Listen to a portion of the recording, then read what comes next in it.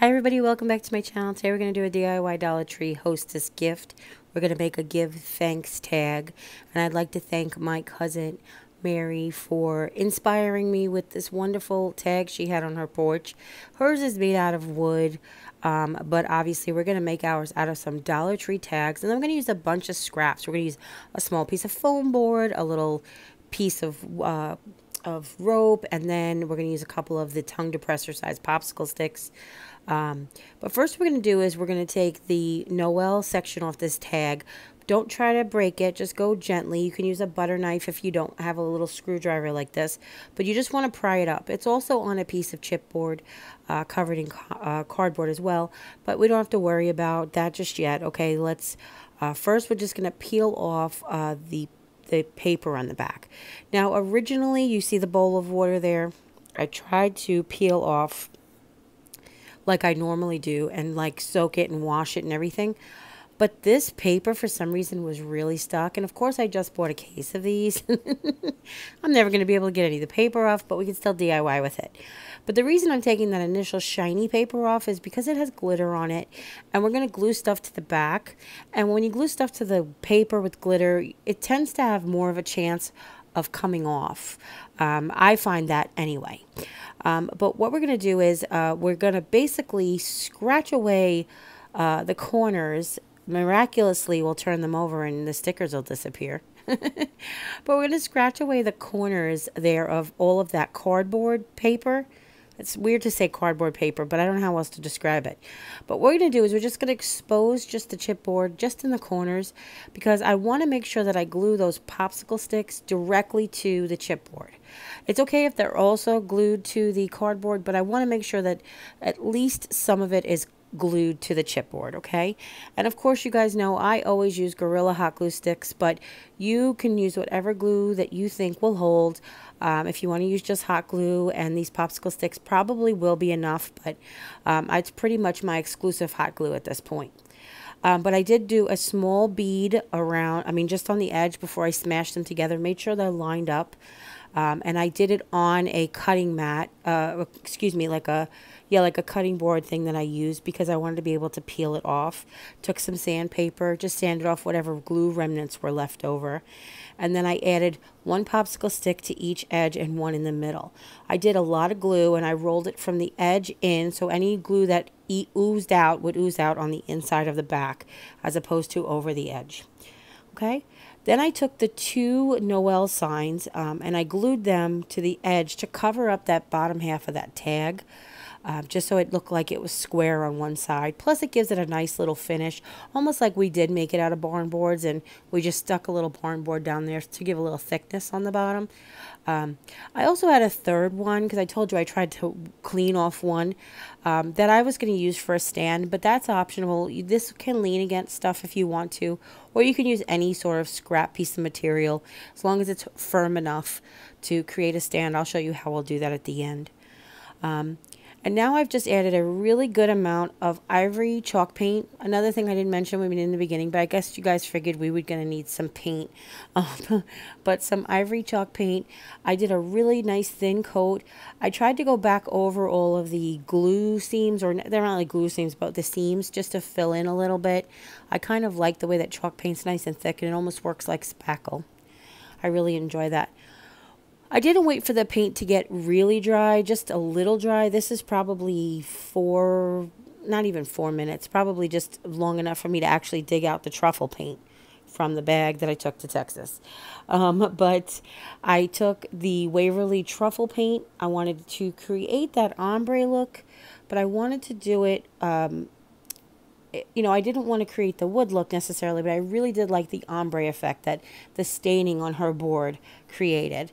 So what I did was I started with straight truffle on the bottom, and I just blended it as I went up.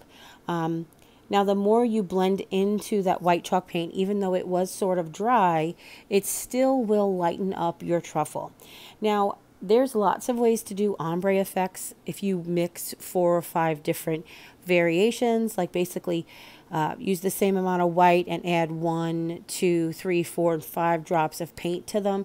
You'll get different variations, and then you can do different layers. But I just really wanted to just do this I don't know, as if it was stain. You would do a lot of dark stain at the bottom and work your way up towards the top. As the paint starts to fade from your brush, it lightens up as well. It doesn't photograph exactly how it looks in real life, so I am sorry about that, but I do love it. Mine does have texture, because you can definitely tell it's an ombre. It's a painted ombre, not a stain. But I just love it. And I just went back and forth with truffle up to here, then ivory down to here, and then blended them back and forth. And I did this for about 15 minutes just to get the actual look that I want. But again, if you just want to like do it quick and easy, that's how you would really do it, is pick out 5 or 6 variations of that color, going from your lightest to your darkest, and then paint into sections. Then once you get the sections painted, you can blend the section seams. We can do that again if you guys are interested. Just let me know in the comments down below if you want to see a different ombre tutorial with that technique, okay? But I just love this idea of it made me just feel like an artist. It's been a real long time since I just was able to like let myself go free and go. And I did. I love the foam brushes because they hold just so much paint, and then the more you push on them, the more paint comes out, and you're just back and forth until you finally get the look that you're after. And it's oddly enough, I thought I had the look I was after. As it started to dry, I started to notice a more contrast than I originally wanted. So after I made the hole and everything in the top, I went ahead and I added a little bit more paint, but you'll see that in a minute. Then you can age your board if you want to, if you want to add some aging. Now it does already have a hole, but I'm going to make a bigger hole lower, so it's more in proportion with the tag.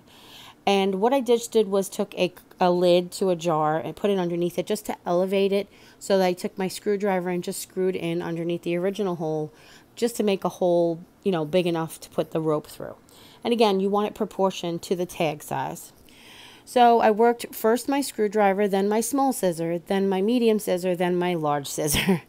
And then once I had them all basically drilled through, you guys know we've done tools on our channel before, so if you want to pull out your spade bit or your paddle bit or whatever you want to call it and go ahead and create your hole, then absolutely go right ahead. But I also like to show you and the people without tools that there's other ways to do it. I wanted to do this while the paint was sort of still wet because it actually softens the chipboard a little bit, which makes it a little easier. And it wasn't so wet that it was coming off my hands, but you could feel the moistness in the board. Okay? And then once I did that, I just had flipped it over, cleaned up the hole, basically whatever was jutting up, I cut off. But I wasn't so worried about making a perfect hole because we're going to make that sort of, you know how fancy tags have that little ring that goes around it? We're just going to take a tiny piece of foam core, poster board, sorry. It's a scrap that I had left over. That's a mason jar, one of those plastic mason jars from Dollar Tree. I thought it was the perfect size circle. Just measure on the board, as you can see that I did. And then I cut out with just a scissor. I did take my sandpaper and I actually made a nice edge on it. But first I went ahead and I cut a hole for the middle. I found that hole in the ribbon, this is just actually that's the orange jute. That was like the perfect sized hole. So I just took my X-Acto knife, and now X-Acto knives, they have them at the Dollar Tree. I was so excited. But I just took my X-Acto knife and just worked it up and down. This particular piece of scrap that I got had hot glue on the back. What a mess. But obviously yours won't, so you won't have as much trouble. But I really didn't worry about it. I just peeled it off the back because I don't need the back paper to be on there anyway. As you can see there. And then I just took my sandpaper, like I said, and I cleaned off the edges.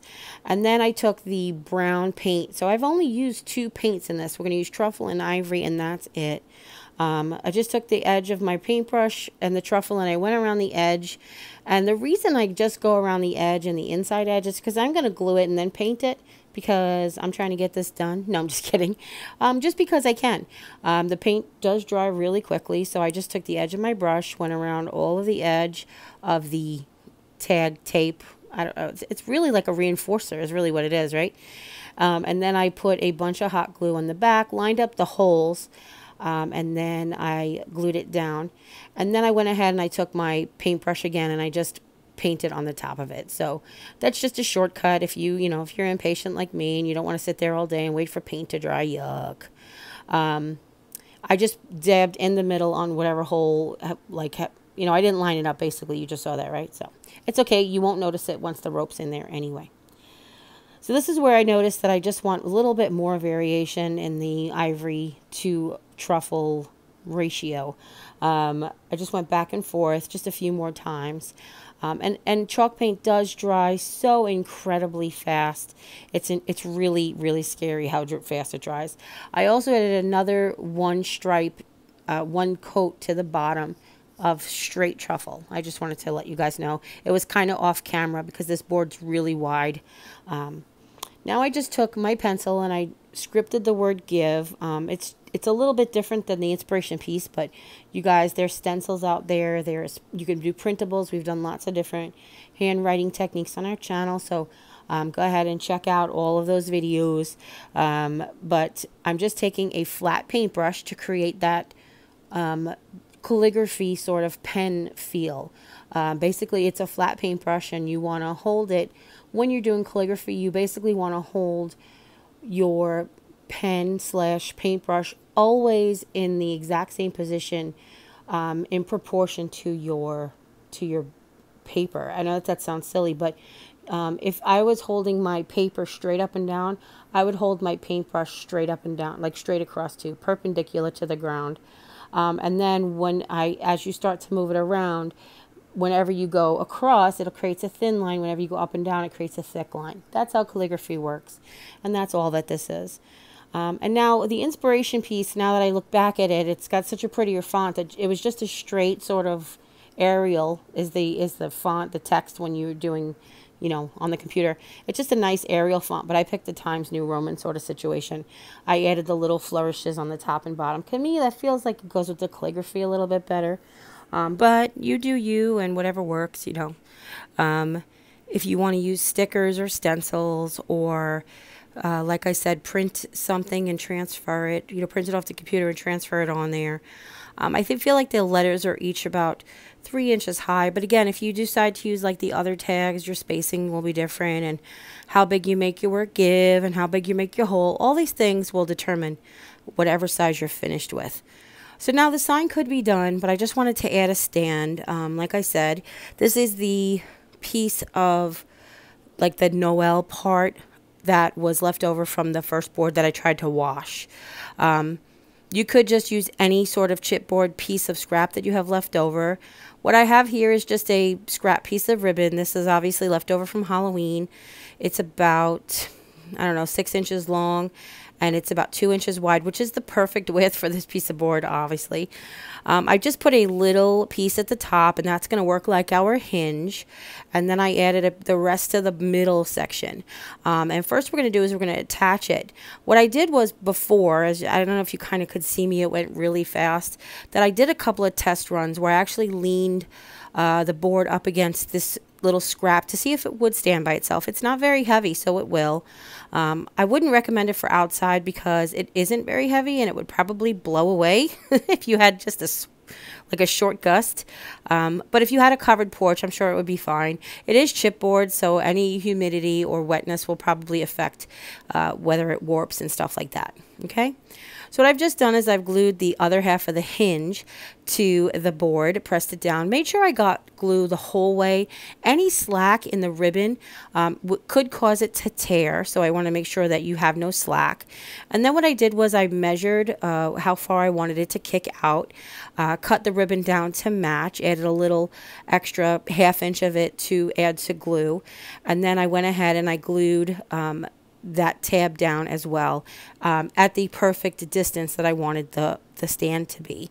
All of this is not numbers written down because it's actually how your particular board will work and how you want it to stand. So this is it. I absolutely love it.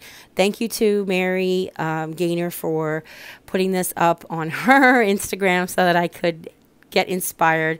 Hopefully you guys really enjoyed this video. If you do, give this video a thumbs up. If you have any questions at all, go ahead and leave them in the comments down below. Let me know if you want to see a better ombre tutorial. And if you haven't yet, click subscribe, and when you do, a little bell will pop up. When you ring that bell, YouTube will let you know whenever I upload a new video if you select all for notifications. And as always, you guys take care, God bless, and we'll see you next time. Bye.